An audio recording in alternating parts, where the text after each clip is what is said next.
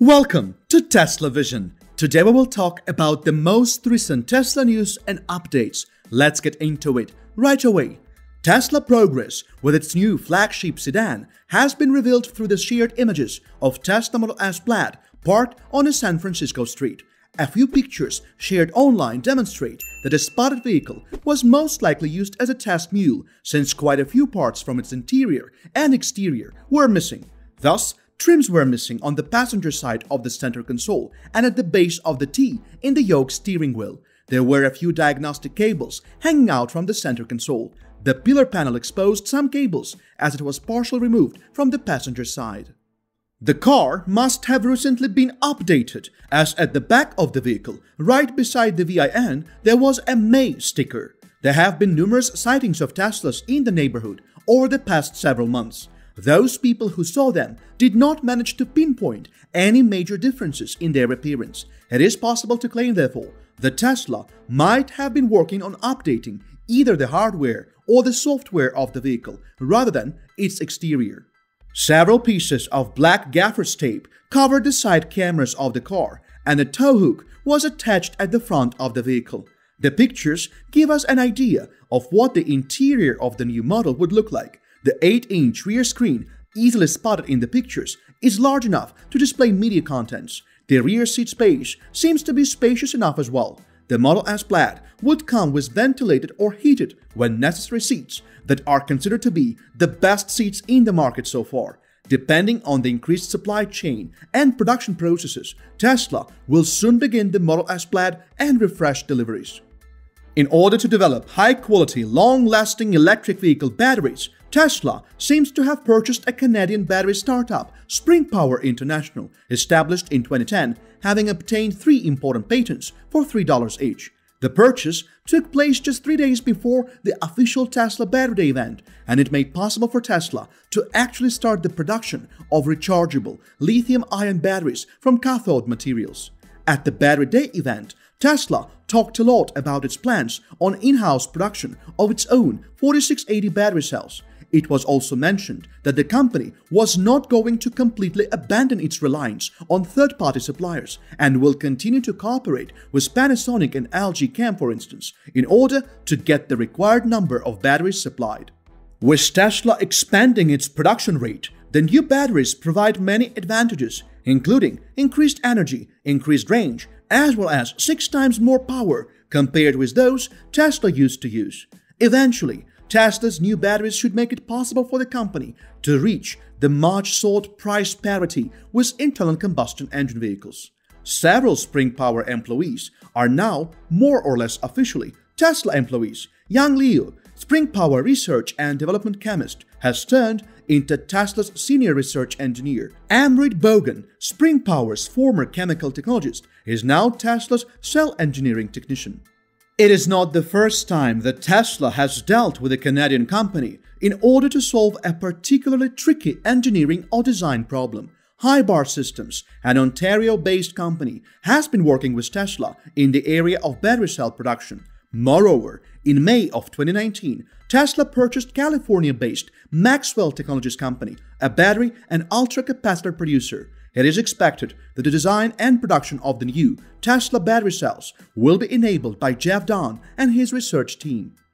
While Tesla is working on its custom 4680 battery cells that would comprise the most important part of its future vehicle lineup, Ford and BMW received $130 million to be used and work on an elusive technology of setting up a solid-state battery startup. The venture capital firm Volta Energy Technologies is a part of the Series B investment. The funds collected will allow the expansion of the solid power in-house manufacturing. This will position it as a supplier of the Ford and BMW. Peter Lamb from BMW Research Battery Cell believes that the technology will be released by the end of the decade. The funding will prove to be beneficial for the startup as it will position it on a solid footing. The solid-state batteries being developed are high-capacity energy storage devices. They function by using conductive solid material instead of gels or liquids used in conventional cells. The battery potentially provides better safety level and more energy density. Compared with lithium-ion batteries, for instance, the recent technology provides 50% more energy density. Solid-state batteries are more durable, but also much more expensive than lithium-ion ones. In California, Tesla EV buyers can get $1,500 as the state clean fuel reward. The discount is valid for the purchase of all 4 Tesla models. This step was taken by the California Air Resources Board with a motive to make the purchase of electric vehicles easier. The incentive can be availed by all the California residents who are Tesla owners from November 2020 to December 31st, 2021. The vehicle purchased needs to be registered in California. Only then the buyers will be eligible for the reward. Both battery electric vehicles and plug hybrid electric vehicles are qualified for the incentive. The goal of this new incentive program is to increase the number of electric vehicles on the roads of California. The reduction of $1,500 in the price of EVs might make them more affordable for low-income families. The cars eligible for the clean fuel reward include vehicles with a 5 kWh plus battery capacity, including the plug-in hybrid and battery electric vehicles. The Tesla vehicles equipped with large batteries are qualified for the $1,500 reward. Pavel Petrika, a former Tesla employee, left Elon Musk's company, where he worked for almost 5 years, in March. However, on his personal website, he revealed a number of new renders and animations of not only Tesla's Cybertruck, but also of its full self-driving system. The renderings, thus published, seem to have shown the vehicle's interior, as well as the planned animation and general UI infrastructure potentially ready for the use by Tesla upon the commencement of the truck's deliveries in late 2021. All the data was later removed from the website. While it has not been confirmed that it indeed had anything to do with the real Tesla Cybertruck, the very fact of its quick removal kinda points in this direction. Since the Cybertruck unveiling, it has been going through a number of inspection sessions attended by Tesla management and design teams. As some Tesla owners claimed to have difficulty parking the Cybertruck into their garages, it was necessary to make the Cybertruck much more compact. The vehicle has undergone some slight modifications and been redesigned to achieve the results sought. Tesla adjusted the size of the Cybertruck by making it around 3% smaller than its initial size so that it could comfortably fit into the boring company tunnels. Tesla owners also got the idea of what software version 11 would look like through the full self-driving animations. In late 2020, at the holiday update, some features of version 11 were released by Tesla. To help with the data labeling, Tesla has been working on developing extensive neural network training software.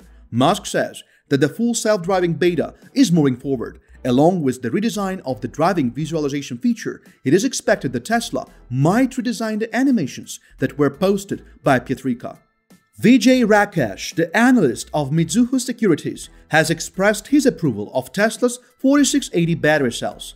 Between the raw cost of Tesla's electric vehicles and their internal combustion counterparts, 4680 battery cells will be playing a major role in making the vehicles more powerful and significantly decreasing their production costs.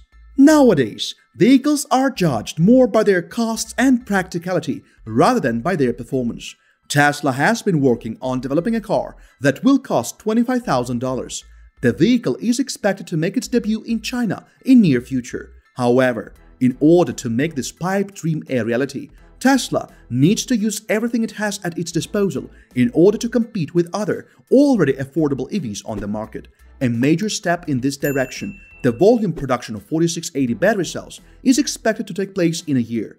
However, Tesla has also emphasized the fact that it is not abandoning its traditional battery suppliers, but rather supplementing them with its in-house battery production capacities. Make sure to check out one of the videos shown on your screen right now. We post videos daily, so feel free to subscribe and stay up to date on all most recent news and updates.